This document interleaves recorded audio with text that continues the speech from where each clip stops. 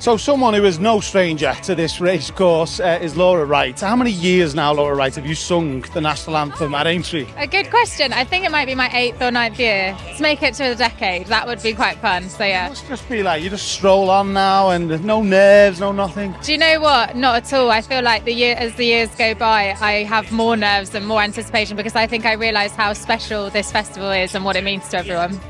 We've got to talk about something you're doing tomorrow, Alder Hey, linked with the Grand National with Aintree. Just tell us about this, because this is really special. Yeah, so we haven't been able to go to Alder Hey, obviously, through the pandemic and continuing. It's been really, really hard to get there. And normally the jockeys come along with the Grand National winner. Neptune is coming this year.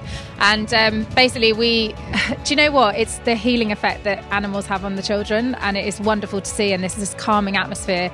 And actually for them to see the jockeys as well. And AP McCoy normally comes down. And I'm going to sing Somewhere Over the Rainbow outside in the garden, and they get taken around the wards, and it's just a really lovely moment to highlight, you know, everything that Alder Hey does, which is just phenomenal. It's such a community festival, and I really feel like I meet people every year and they're like, oh, we live down the road, we've never been, this is our first time. And yeah, and then some people have been coming for years and years, and I have such lovely fond childhood memories as well of the National. So yeah, it's really lovely to be here.